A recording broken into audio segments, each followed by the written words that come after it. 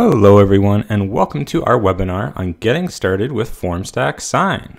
My name is Ryan Jorgensen and I am a Customer Success Enablement Manager here at Formstack. And whether you're new to Formstack or you're an existing customer looking for a refresher on Formstack Sign, this is going to be a great webinar for that. For our agenda today, we have a demo where we're going to be going over navigating and best practices for our Sign product, as well as adding your first template, best practices on setting up your template for signature, and other features to help simplify your eSignature needs. If at any point during our webinar you have a question concerning the content that we're going to be going over today, or just in general about Formstack Sign, we do have a live moderator who will be monitoring the chat and should be able to help with answering any of your questions. If for some reason we're unable to get to your question, we will go over some great resources for you at the end to help with learning our products. And if you do have a specific question regarding your account, we would highly recommend for you to get in contact with your account manager or customer success manager if you do qualify for one.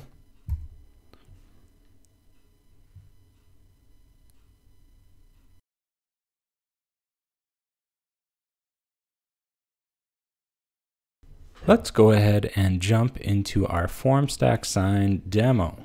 For today's example, we're going to be using a document that we already have for a new hire that is being routed for signature over to that new hire, but we're also going to show you how you could add additional participants if needed, such as a CEO or a member of your HR team.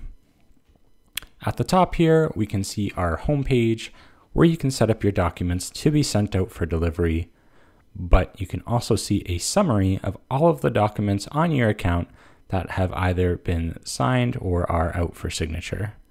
And at the very bottom of our homepage, we also have a walkthrough of how our Sign product works, from uploading the document to adding participants and setting up action. Moving back to the top, we can see another tab over here to the right for our documents page, where you can review all of those documents that you previously set up, but we'll be taking a look at this page later on. The first step to send out a document for signature is to upload a file or drag and drop the document that you would like to send out. Our Formstack Sign product supports many formats, including Word, PDF, and JPEG. For this example, we have a document that's based on a new hire template. We're going to go ahead and upload this document and then hit next and just give it a moment. The first step is going to be configuring your signers or participants. If you hit add participants, you will be able to enter the signer's name, email, and you could even enter a phone number if you want the document to be texted out as well. I'm going to go ahead and finish setting up our first participant. But you can see here, once your first participant is set up, you can also add multiple signers or participants if you'd like, just by selecting the Add Participants button. This would be a great option if you had an offer letter where you want the first signer to be your new employee, and if you wanted the second to be someone who would be reviewing the document, like a member of your HR team or the CEO. Now, alternatively, you can also add yourself as a signer by selecting You Need to Sign, this button right here, and then it would automatically take the information from your user. If you do have multiple participants, it is worth mentioning that we currently only support sequence signing, and this document would be sent out in the order of who we've assigned from first to last. Now, it's also worth mentioning this other feature here called Advanced Setting. You have the option to convert this document into a reusable form. This is a great option if you planned on using this document with any signer. Once converted to a form, a URL for a form will be generated, and you can share that via email or on your website. For our example, we want to continue with specific participants, and can go ahead and click on Next here on the right. On this next screen, you will be able to drag and drop the different field options onto the document. You will see all the different options on the left, like full name, signature, date, initials, text, checkbox, and radio fields. For this example, I'm going to add a signature field at the bottom, a full name field, as well as a date field, and then we can use a text field for the address. Now that we have our fields set up on the document, we can go ahead and click Next to continue. The final step before sending the document out is to name it and type in the message that you would want the signer to see when they receive the email. You can customize that message or just keep the default message, totally up to you.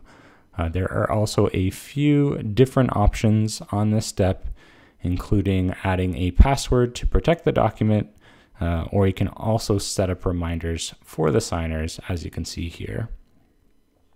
Once you've filled out the name and message, you can go ahead and hit send to get the process started. So now that our document has been sent out to the first signer, let's take a look at how the signer would see this information.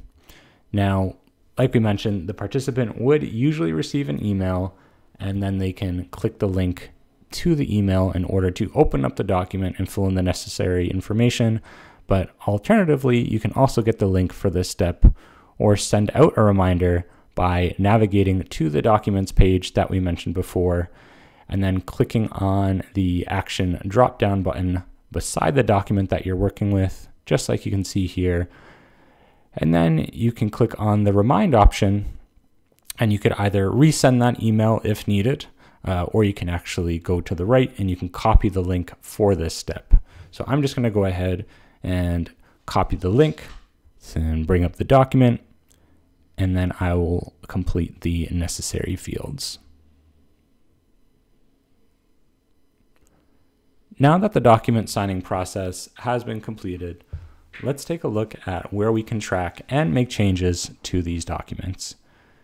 So if we do navigate back over to the Documents tab where we just were, you will see this is where a list of all of your documents that have been sent up for signature will live. You can see the status of each document and who it was sent to. If you head to the action column, just like we did before, and click on the drop-down arrow for an option where the document was already signed, you will see the option to download, archive, or get more information on that document. So this is a great option if you needed to download the signed version. Now, if the document is still out for signature, like in our previous example, you will see some different options to remind or recall the document if needed. That's it for our demo on Formstack Sign. We showed you how to create an automated process for your document to be sent out for signature. But if you ever have any questions or concerns, please remember that you can always click on this eye icon on the top right to get in touch with our support team or search for any useful articles on our site. For instance, let's say you wanted more information about using reusable forms, that feature that we had talked about earlier. You can do a search on our help site and follow the instructions from our article to get set up.